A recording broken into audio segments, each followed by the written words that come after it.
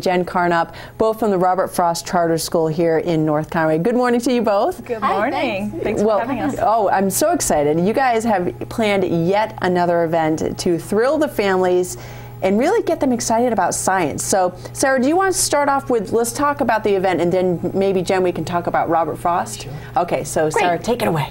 So, this Tuesday, tomorrow. At 2 p.m., at Theater in the Wood in Intervale, New Hampshire, we'll be hosting Up, Up, and Away, which is an interactive science program for kids of all ages and their parents.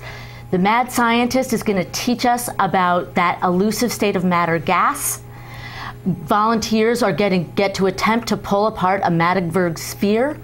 I don't even know what that is. I don't either, and I had to practice saying it, and I still butchered it, but that's okay. You did it. Also get to attempt to launch a hot air balloon. Oh, really? Oh, and use Papa Vortex to put out a candelabrum. But the pinnacle of the event is that one lucky volunteer will get to ride on the Mad Science hovercraft at the end of the event. Really? It sounds so cool. Awesome. I hope I get it. No, I just kidding. I imagine it'll be a little one. But this is another. We've had a Mad Science event before, and this is the second in the series. Different company, but in different location, because it's going to be at the Theater in the Woods this time. So if folks went to the last one, different locations. So we'll definitely tell you how to get there. I'm so excited because science is so cool, and I think that's part of what has made Rob Frost Charter School so great for the kids is they've really, you know, gotten that science back in the curriculum and made it exciting for kids, and they want to do experiments, they want to learn, and this is just another facet of getting that done. Exactly, yes. So folks, families can come. Absolutely. And what is the cost? The cost is $10 per person. Okay. The tickets will be available at the door. The event will start at 2 o'clock in the afternoon. The doors will open at 1. So get there early if you want a good seat. Indeed, yes, right, because kids want to be able to get close because that's the volunteers are from the audience. Absolutely. Yeah. You want to be close. So it's, again, doors open at 1 p.m. And how you find Theater in the Woods is right across from the White Mountain Family Golf and also Town Hall Road. So if you're driving north on 16, it's going to be on your left, and it's before you take the big curve down into Glen, so quite a bit before that. So keep an eye out for the Family Golf, and it's going to be right across there on the left. So doors open at 1, program starts at 2. Don't be late because it is interactive, and we want to get all the kids in there on time and settle down so we can hear. Let's talk about the silent auction. Yeah, so we also have a silent auction going on. We have some amazing stuff. We've got local ski passes from several different mountains.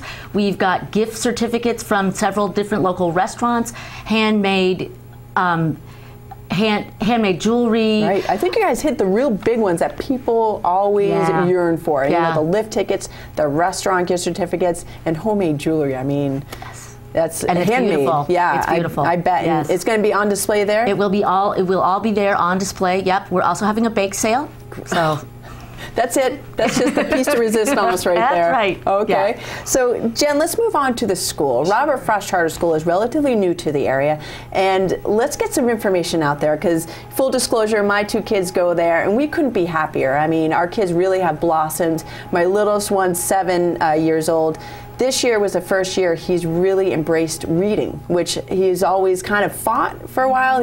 And we still read to him and stuff. Now I look over and he's over on his bed. He's cracked open Harry Potter. And he's not reading the whole thing yet, but he's getting sentences and really enjoying the whole process. So how is Robert Frost, what was the purpose behind opening up a new school here? Yeah, the school is in its 2nd year being open to students, and we started K to 4, and this 1st through 4th grade. This year we introduced kindergarten and 5th grade, and next year we're adding a 6th grade as well. And it will continue on until we get to 8th grade, so that those oldest students have a grade to go to until 8th grade. And yeah, the purpose is really just to provide an educational option here in the Valley.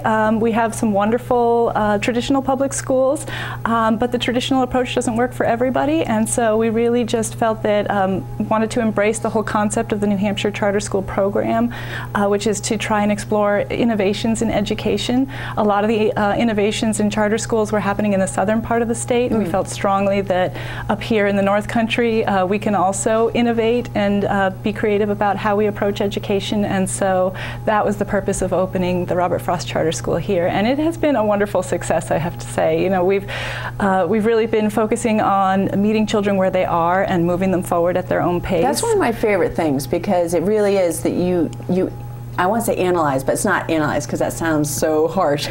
But you watch the child, you get where they are, and then you move them ahead where they need to be, not where the class has to be. It's just each individual child really has an individualized plan. Exactly. And they're taking responsibility for their own learning. They help set their weekly goals, where the teacher will come in and help guide. But I like that they're involved in that process and not just handheld through each area. Right, exactly. Our teachers are amazing. They're either New Hampshire certified or Montessori credentialed. We use a blend of Montessori and project-based learning to help guide students' interests and promote excitement about learning. And that is something that I think we're very successful at, is getting kids excited about the learning process and getting them really wanting to propel themselves forward and learn new things. Yeah. And so the science piece is a great, great extension of what we're doing in the classroom. A lot of hands-on. That's right, because we just had the whole science fair. Yes, we did. That we got in, and all the kids, you know, they had the boards and science experiments that they came up with. They had to do their editing of the script. They had to present publicly, which I think the school is also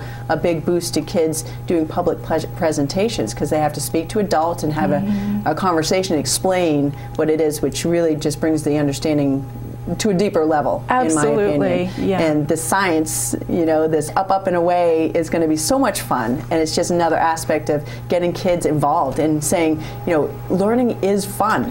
And you might not even know that you're learning, but you are. Not only, you know, the sort of book learning, but they're also learning social skills and all the rest of it that go in with a different kind of classroom, because they walk in, what do they see as far as the classroom setup? The classroom is very open. There are a lot of hands-on materials on the shelves, so the kids come in, they decide on their work plan what they want to work on for that day. They choose the materials they want to work. They can choose to work on the floor or at tables. They can be up and moving, talking with their peers, working collaboratively. And you're right, we do view that social and emotional piece as just as important as the academic piece. So we're really looking to build those 21st century skills, so that kids can really be prepared for the world beyond our school walls. In a normal workplace, you're going to be working with all different kinds of folks and bringing these groups together of kids that they work together to accomplish a goal is so important. What a skill to learn early. Absolutely. And you know, you've also brought in a lot of great guest speakers and such. Where can they find more information? Because enrollment is ongoing. Yes, enrollment is open until the end of the month, February 28th, and at that point we will look and see how many applicants we have for spaces that we have available. We are a public charter school, so there is absolutely no tuition. Anybody in the state of New Hampshire is eligible to come to our school. So all you have to do is go to our website, robertfrostcharterschool.org, and go to admissions. You'll see an enrollment application there that you can download. Fill that out, mail that in. The postmark is important, so it is important that you mail everything in. And then at that point we will look and see how many applicants we have for the spaces available, and if we have more applicants than space, then we will have a public lottery, and that will happen in March. Okay, and it is open to all residents of New Hampshire? All residents of New Hampshire, completely tuition free, and so that would be from kindergarten and through 6th grade for next year. Fantastic. Well, folks, take advantage of this opportunity to get into a great school. Robert Frost Charter School, again, it's Robert Frost Charterschool.org. Okay, great. Thanks, Jen. And Sarah, the stats on the event for tomorrow. Okay, so it's Tuesday, February 18th. Doors open at 1 o'clock. The program begins at 2. It's about a 45 to 50-minute program. Tickets are $10 a piece, available at the door at the Theater in the Wood in Intervale, New Hampshire. Okay, bake sale, silent auction, and it's a great way to get your kids excited about learning. Well, ladies, thank you so much. Always a pleasure to have you here on the show, and we'll see you at the event tomorrow. Absolutely. Right. Look forward to seeing you. Thanks a lot. All right, folks, stay tuned. We have to wrap the show in just a few moments. We might be able to squeeze one more watch and win, so stay tuned. Welcome to Hillbilly Southern Barbecue, a family-owned and operated restaurant